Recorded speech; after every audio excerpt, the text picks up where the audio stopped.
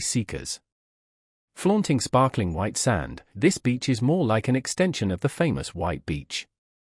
Sprawled across an area of around 200 meters, this beautiful beach boasts charming sea-facing villas and resorts.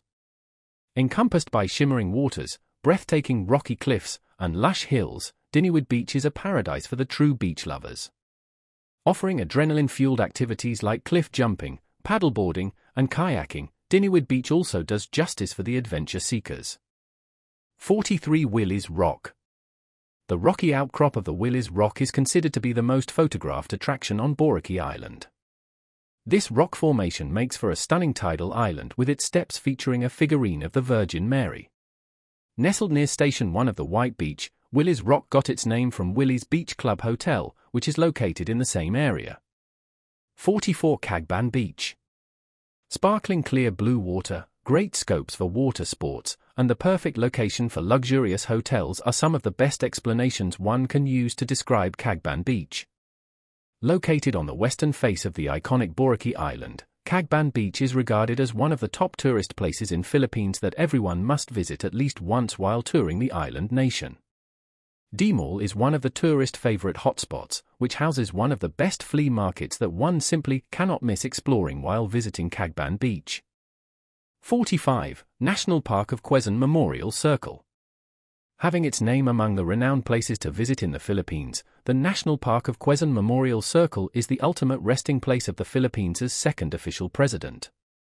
Sprawled across an area of whopping 38.5 acres, the park features dense foliage and towering 217-feet-high mausoleum.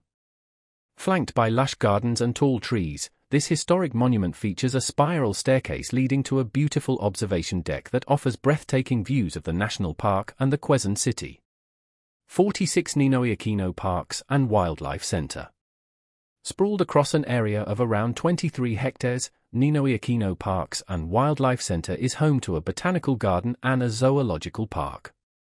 The botanical garden is home to over 3,000 species of plants, out of which around 100 are indigenous. There is also an artificial lagoon, sheltering numerous fish species. The Wildlife Center shelters over 1,400 species of animals. You can also spot a number of bird species here, including ringneck doves and chattering lory. 47 3D Art Museum of Art in Ireland. Unlike other museums, the unique and interactive 3D Art Museum of Art on Ireland allows visitors not only to touch and feel the exhibits, but also to enjoy creative photography. This museum features more than 50 illusionary murals, all of which were crafted by a group of 18 extremely skilled Korean painters. When seen from a certain angle, these murals offer the illusion of depth and also make for excellent backdrops for photography.